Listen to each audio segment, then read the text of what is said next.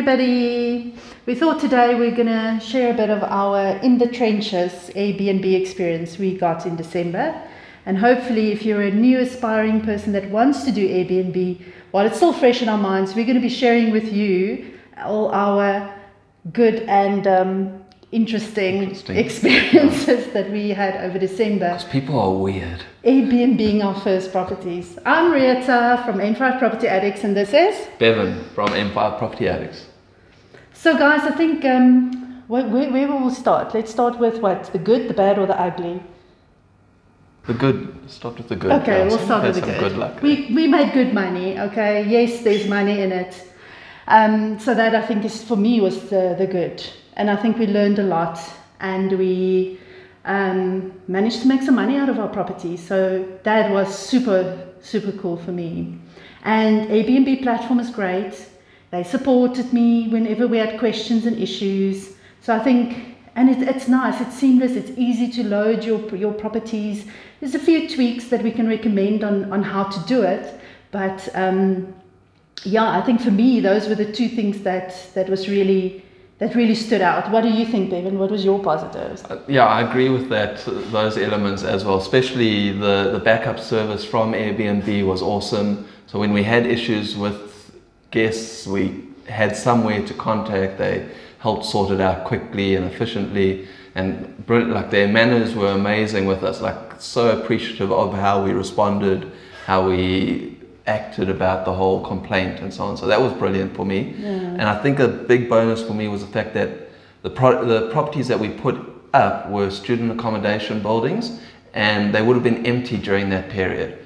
So instead of us wasting that opportunity to have someone in a bed, we managed to fill the spaces during the holiday times. Yeah, so maybe that's actually also another good point. So what I had, so my properties, I had a property in Cape Town, in Belleville, which is, again, it was a student accommodation place. We're filling it now with students, but this property was kind of in the middle of it's very central, but not close to touristy places. So we didn't really get a lot of tourists, but I was pleasantly surprised. I mean, we were full one whole week in December. In the earlier weeks, we were full from some actual students and their parents coming through for a graduation. We're very close to Sanlam, so we had some young professionals that came through. They're planning to they're migrating from wherever, and they're coming to work, so they're looking for a permanent place. So we were full from those guys. They had a function in December. We have intern doctors staying with us because we're very close to a hospital. So guys, remember, intern doctors, when you write your headlines on your listing, you mention every listing separately, and mention like 5 minutes from Kolbremer Hospital, 3 minutes from Sanlam, 5 minutes, and have those different things and change it up all the time, so you can catch all of these guys looking for something close to those sort of things. So that worked really well for almost me, like clickbait, trying to get clickbaity things. Yeah. And you had a property in Durban, close to what close to UKZN Westville campus.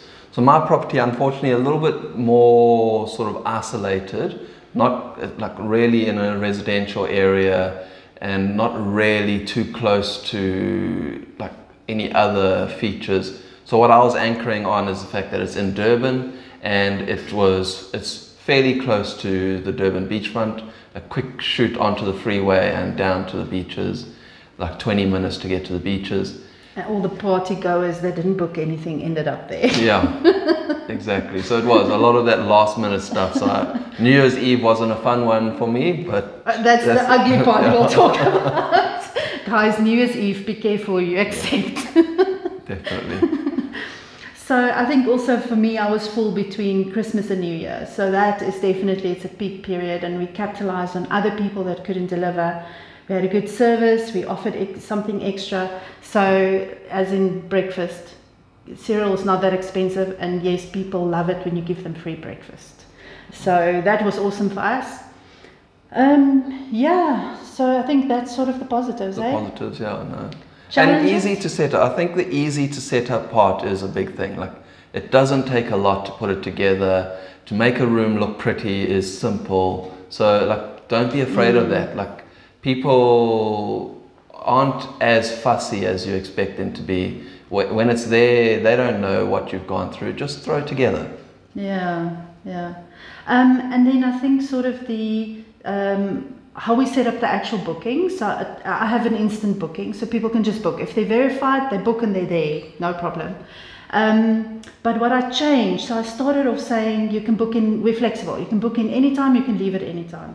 That changed very quickly. So now we're talking learnings, eh? Learnings, there we go, learning. So things we changed, okay, and what I would keep the same sort of over time. So the one thing is that I had a flexible in and out. Then people will book, I kid you not, 1 o'clock in the morning and they'll pitch at 7 a.m. and they'll be upset that you're not ready. I mean, my other guests are not even out yet.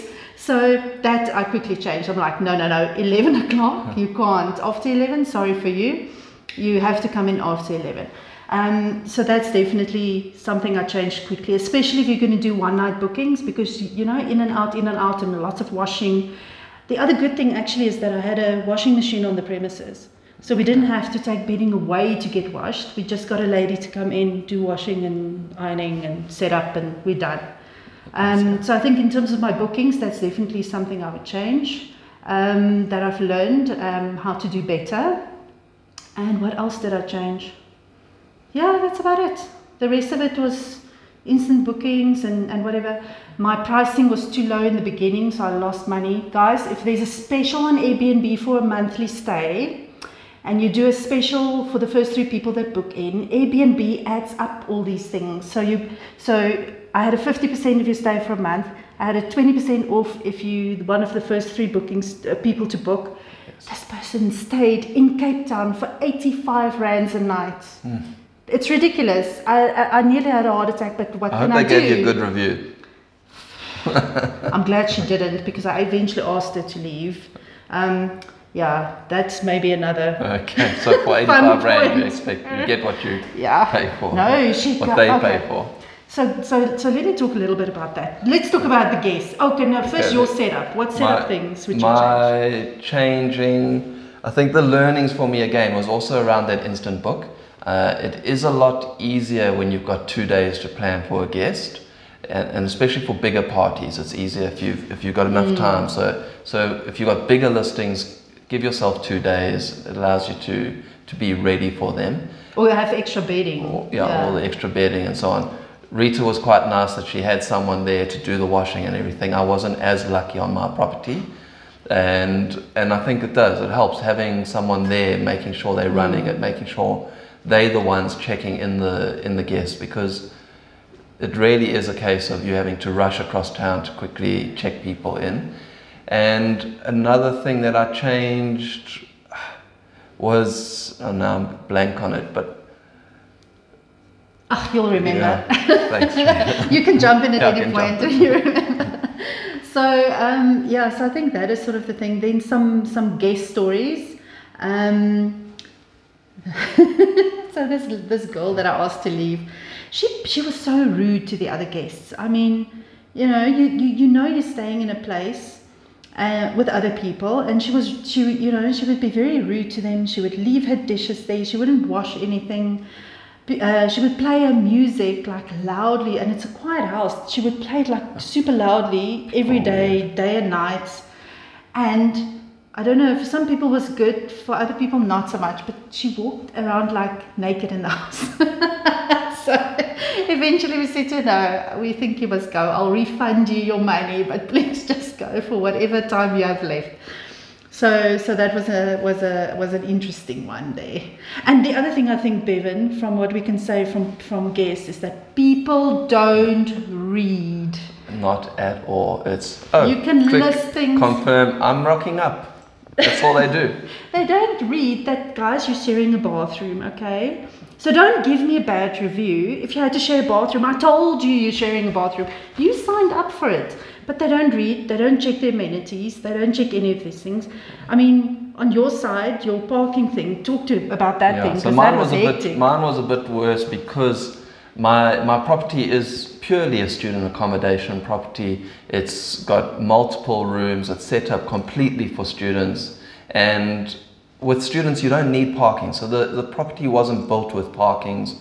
It's only got street parking, but it isn't necessary for students. And I made sure in all the descriptions on the property on the listing that it said no off-street parking. There is free street parking if you have to.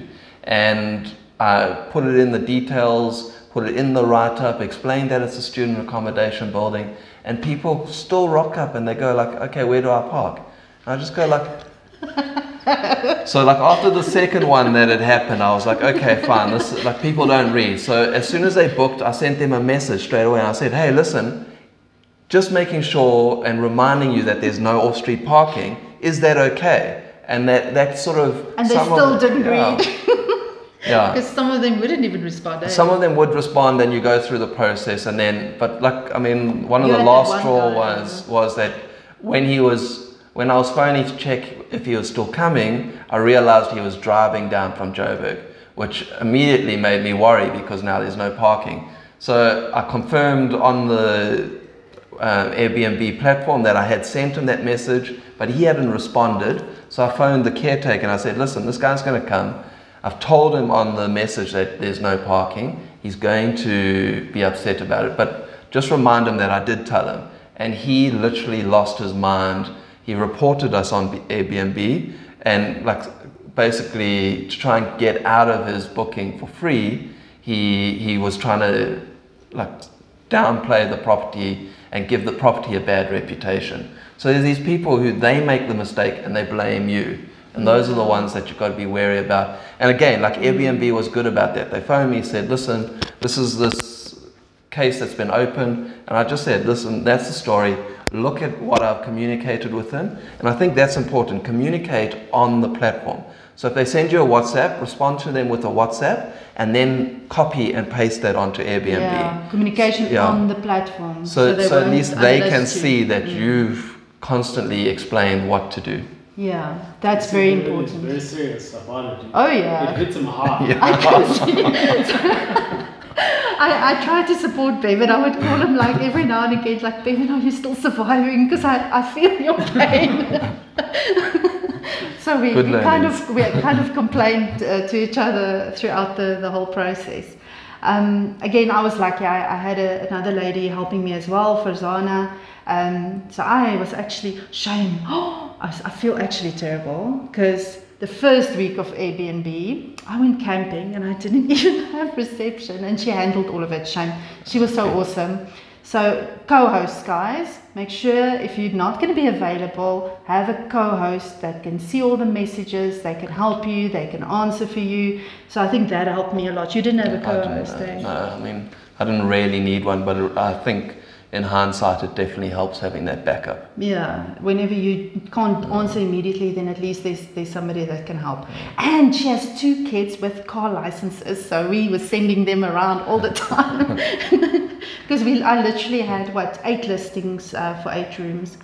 Yeah, and then some other interesting guest stories. So I had a guy, he booked for 1 night only. I made the mistake of not checking where he actually lives. So he lives, it turns out afterwards I went and checked, he lives in Cape Town, and you're booking Cape Town, how does that even work? But okay. And then we found out the day after, because he's there just for 1 day, so the next day he's checked out, and we're going to clean his room, and it's like, what is going on here? Because it's a mess, right? Literally, the blinds are off the windows. It's that big a mess. The bed is in a different spot. It was hectic. And then we found out from the other guests that the night before, he rocked up there with 2 other girls. A single room, a single bed, people. So I don't want to know what happened there. Luckily, I don't have cameras. They were fighting for space. They were fighting for space. There you go. That's what happened there.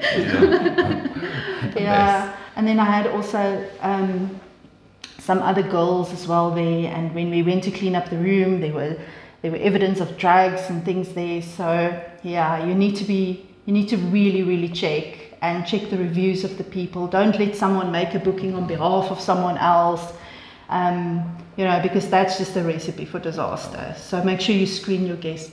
Okay, Yeah. you have the best story though, and Right. learnings. So, and again, I mean, Airbnb covers you around these things, so it's quite nice doing it through Airbnb because you get the backup. So I had these guests from the start. They were trying to bypass Airbnb, and I sort of insisted, listen, I can't share my details. Airbnb blocks that, so you need to make the booking. I've approved your booking. And once you've made the booking, then you get my contact details and we can let you come and view the property from there. So you stick to their parameters, it protects you quite nicely because they've got the host protect or host assist, which is like an insurance up to 10 million rand. So if something goes missing from your property, you can claim. If something's damaged, you can claim. And that's where it was nice because I stuck to the platform, it gave us that protection. Unfortunately, these guests, and I kind of knew they were booking for New Year's Eve. They were happy with the parking arrangement because they were going to Uber from the Jaw, and so it was just there for the night to sleep. They asked for permission to check out late, so again, I sort of said, okay, there's no one booked the next day, fine, you can check out. There were 6 of them, potentially 8, so it was a bigger group. It was worth my while.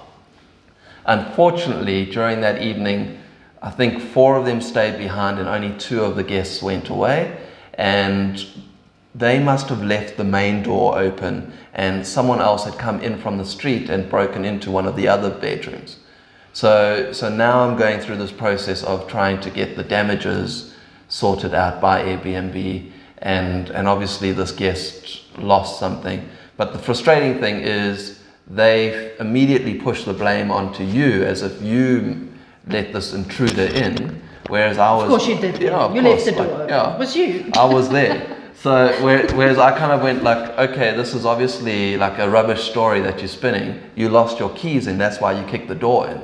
And then when you dig deeper, you realize, okay, his partners or the guests that were with him left the property door open. And that's how it happened. So you've got to dig a bit deeper, and then through that, then I sort of push the complaint. And I didn't higher even know up. that you could actually claim afterwards. You can claim money from your guest, which is Yes. interesting. I mean, if I knew I could do that in time, I would have done it for that idiot that messed up the room so badly. Yeah. Would have charged him a 200 rand cleaning fee.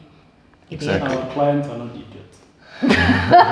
Sorry. Clients always right. The client. He doesn't So count yeah, I as a mean, so client. now this New Year's Eve learning for me is because we're obviously going to do this again next December holiday, and what Easter? Well, it depends. No, because the students keep They're their still stuff there, in the yeah. room. So Okay. so when the property is vacant for December, I'll do Airbnb again. But on the evenings around New Year's Eve, I'm going to enforce a cleaning fee because then that covers anything after it. So if they're going to party, at least you're covered. You've got some expense. Yeah, because you covered. even lost guests afterwards because they messed so much and it was stinking and whatever, and we couldn't finish cleaning in time. So yeah, so lots of learnings. Are we still?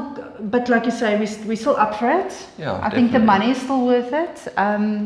To continue doing that, we covered more than the bonds that we have on the properties, all our expenses, and we made a little bit of extra money on there. So will we do it again? Yes, definitely. Yeah, exactly. All right, guys, hope you enjoyed it. And next time around, we'll be sitting here telling you about students and how much we love them. Yes. Bye, guys.